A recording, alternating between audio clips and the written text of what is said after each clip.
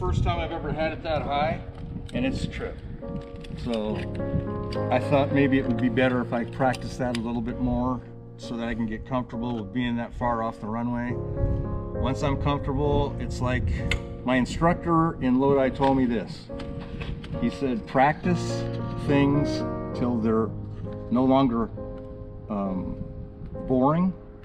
Practice them till they become fun. And then when they go to when you get to that step, you can step up to the next level. Well, I've never done air taxi. That's what that's called. You get in the air, you're actually flying the plane, it's called air taxiing the plane. All I've ever really done was bottom ground type taxiing and then maybe high speed on the runway.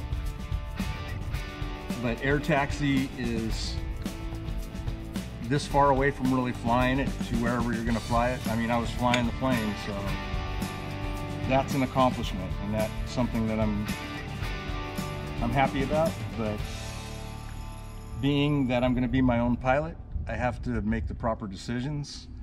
And I'm not real comfortable yet thinking about going around the pattern. And I know the plane will work. I know I could do it probably, but it's just the comfort level's not there. So you look like you.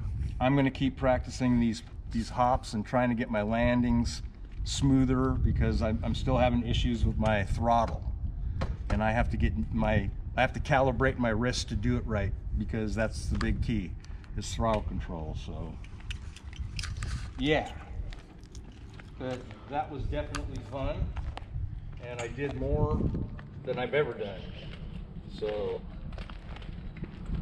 that makes me feel like I've accomplished a little bit more. That's what it's all about, right? And that's what it's all about. So I guess now I should